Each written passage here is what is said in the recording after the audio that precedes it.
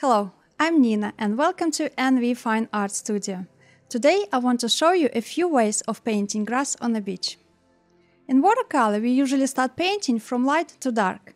The tricky part of painting the grass on the beach is it's usually warm in tones and it's lighter than the surroundings. So, how to paint something that is light on top of something that is dark, but without using white opaque color, and something that is warm on top of something that is cool. Spoiler alert, it's all about the first wash. Let's start. Here I'm going to demonstrate three options. Option 1, painting first wash starting from the grass. Second option, painting first wash starting from the sea.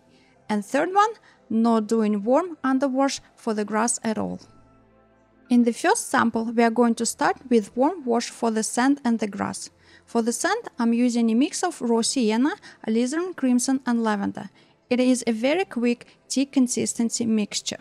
For the grass, I'm adding a bit of golden ochre to the mix. The sand and the sea are usually the lightest value shapes. We do not need to be specific about painting each individual grasses.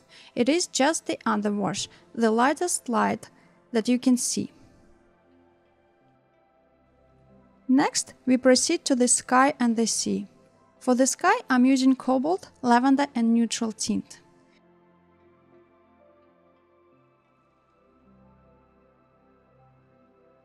For the sea, I'm also adding cerulean and turquoise. The important part here is to connect the sky and the sea shapes to the grass shape without leaving a hard edge in between them. If I was painting something larger than this 1/3 of the quarter sheet, I'd definitely pre-wetted the paper to make sure my warm wash for the grass doesn't dry out while I'm painting the sea.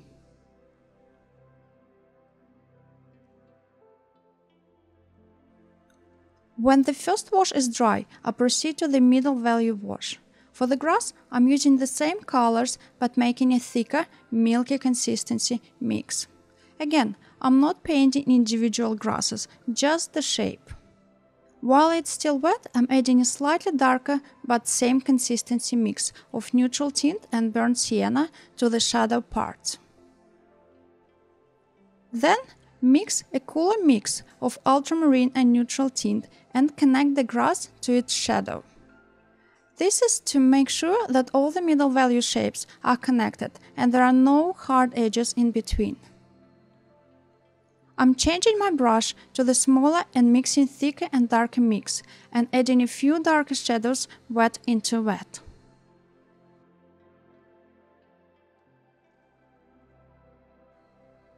I'll let it dry for a few minutes, and while it's still damp, I scratch a few highlights for the individual grasses. I'll let it dry again and proceed to my third wash, darkest darks.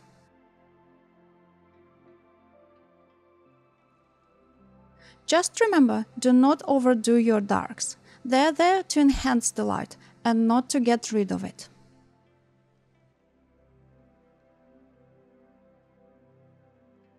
Dear friends, I have an announcement to make.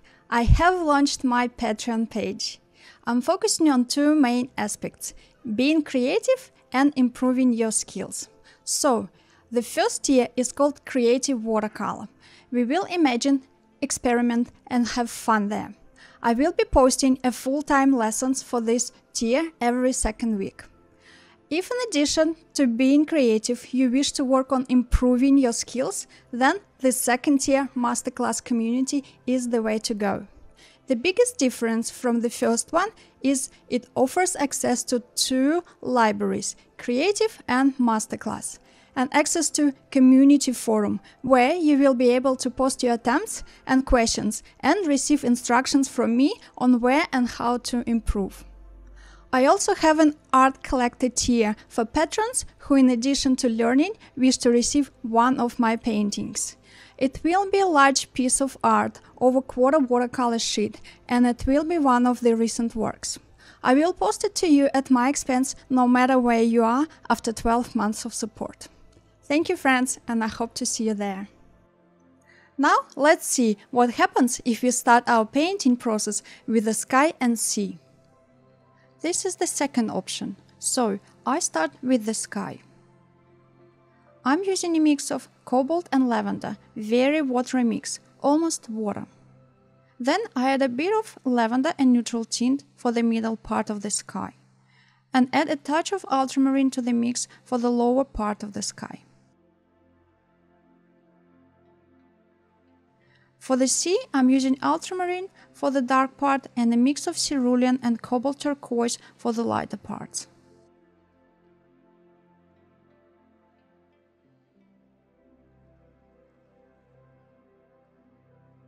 As soon as it's done, I proceed to the sand and the grass. I am premixing a very watery wash of raw sienna. It is a thick consistency and I'm painting over the damp surface of the sky. It instantly blooms. This is what I want to see. It is a good trick to use on purpose, as it creates a very nice and unpredictable edge. I'm using my spatula to scrub the grass. Unfortunately, I'm a bit too late with the scrubbing as the surface is a bit too dry, but if it wasn't, it would add more prominent spikes to the shape. Then I follow pretty much the same steps. My second wash starts with a warm light mix of raw sienna and burnt sienna.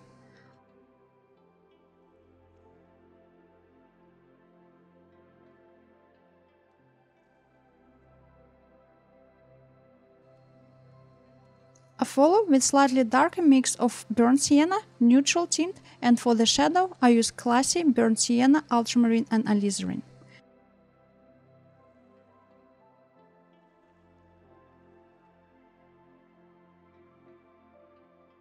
When the second wash dries to the damp state, I scratch out some highlights with my spatula.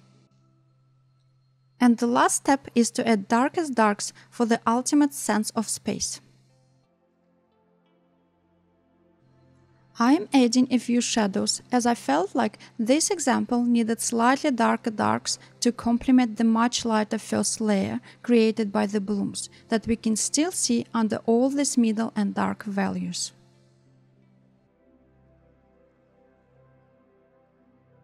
Now, let's not paint any underwash for the grass and see if it's better or worse. And is doing the underpaint even worse the hassle? My first step is exactly the same as in the second example. I do a gradient wash for the sky and then slightly darker line for the horizon. Next, a cobalt turquoise wash with some skipped whites of the paper for the ripples in the sea. I finish this wash with a warm light mix for the sand. While it's still damp, I do a few scratch outs. Unfortunately, the sky is already dry, so I could not do the scratches on the sky part. A tip: if you want to practice this, make sure you pre-wet the back of the paper. It will keep the paper damp for longer. Just a few extra minutes will make all the difference. If I did this, the paper still would be at the ultimate state to do the scratch outs. But it's okay for now. I will use white gouache to add a few highlights here and there later on. I follow with the middle value wash of a light warm mix and add a few shadow parts with a darker, cooler mix. I make sure to connect it with the shadow. While this wash is still damp, I add the thicker and darker paint to create a sense of depth in the grass. Now I grab white gouache straight out of the tube and paint a few highlights. This is only because I was too late with the scratch outs. Now I grab a few different brushes to vary my strokes to paint individual grasses. This is actually very time consuming and took me 2 times longer than to paint the entire first sample painting. Also, in my opinion, it doesn't look as loose and fresh as the first option. I definitely prefer the looser style of painting. Here you have it, 3 different ways of painting grass on a beach. If we compare these results, I think the first one is definitely full of atmosphere. I feel like I can smell the sea and the air. The second one has a very nice glow to it. The bloom would look much more purposeful if I succeeded with the scratches. Please remember to pre-wet the back of the paper if you plan to do the scratches on your first wash. The third one is beautiful, very fine and delicate, but doesn't have the glow in comparison to the first and second one, and is also a bit too tight for my liking. Please leave a comment below which one is your favorite and why. I'd be very interested to know your opinion. This week I will be making a full painting using one of these techniques. If you are interested to paint along, please come and find it on my Patreon, Creative Watercolor tier. Hope you enjoyed this tutorial. If so, please like and subscribe, and I will see you in my next video.